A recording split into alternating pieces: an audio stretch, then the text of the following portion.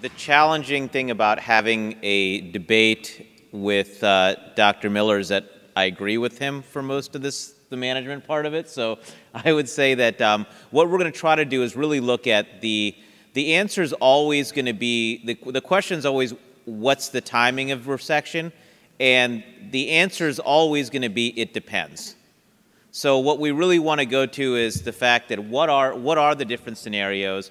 What's the data behind it? What are some of the complications and pitfalls that can occur? And I think Dr. Miller has a case to talk about where we can talk through it. As those of you who were here for the pancreatic cancer session before, I think the take home to all these is it really needs to be a multidisciplinary decision. And so I'm going to start with basically looking at the various scenarios which we're going to discuss. And again, this is more just a primer for the rest of the discussion, but there was a recent pretty large consensus conference looking at exactly this question. It's a great paper for those, especially the trainees that are here.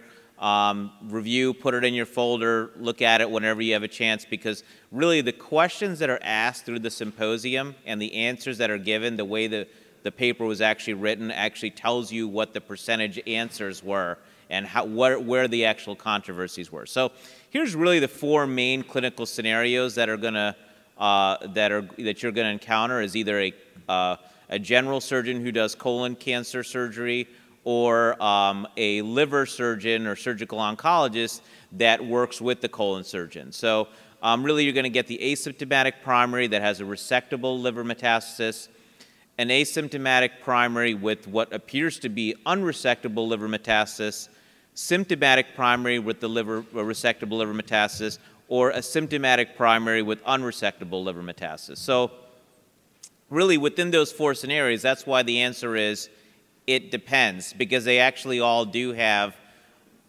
different options based on the comorbidities of the patient, the size of the lesion, and really things that really should not be should not be negated, or they are the capability of your hospital and the team. So the decisions you'd make with a surgeon like Dr. Miller at your side are going to be very different if you don't have a capable liver surgeon in your hospital. You may have to treat the patient a little differently. So why don't we go through your case now, maybe, Charlie, and then we'll go back